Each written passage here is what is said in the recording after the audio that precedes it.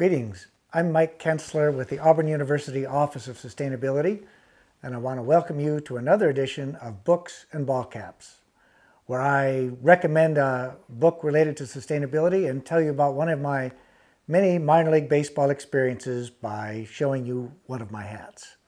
So the book I want to recommend today is called Defenders and Dreamers. I've had this book a long time and I really love it. And I picked this one because we're coming up on the 50th anniversary of Earth Day. And what this book does is tell you the stories of 12 people who led to the modern environmental movement, from Henry David Thoreau up to Barry Commoner. It gives a summary of the life and times of people like Aldo Leopold and John Muir and Rachel Carson and Stephen Mather and John Wesley Powell and Frederick Law Olmsted.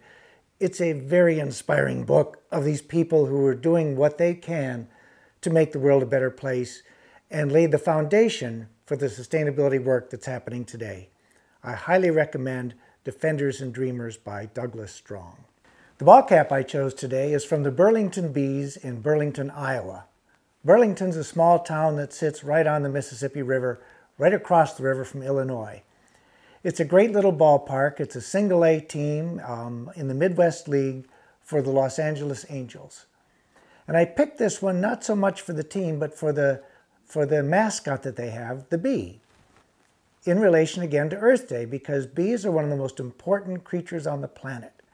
About a third of the food we consume requires pollination, and bees are the most dominant pollinator. The food they pollinate is worth hundreds of billions of dollars. And bees are at risk for any number of reasons, from pesticides to climate change to diseases that they face. So we really have to do a better job of protecting bees if we're going to have a livable future.